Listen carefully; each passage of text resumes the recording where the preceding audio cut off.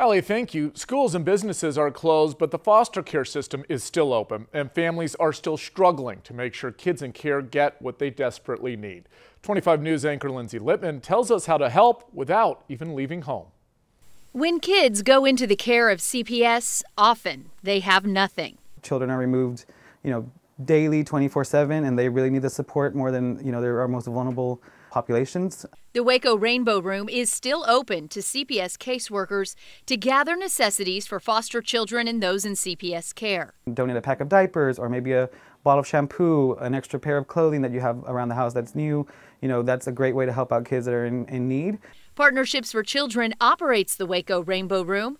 Marcus Cantu gives us an update. And with the need growing, Partnerships for Children is stepping up to try and answer the call. So we're not only trying to keep our shelves stocked daily, filling the requests that come in from caseworkers, we're also expanding our services to provide grocery gift cards to families who have lost their job and are trying to make ends meet.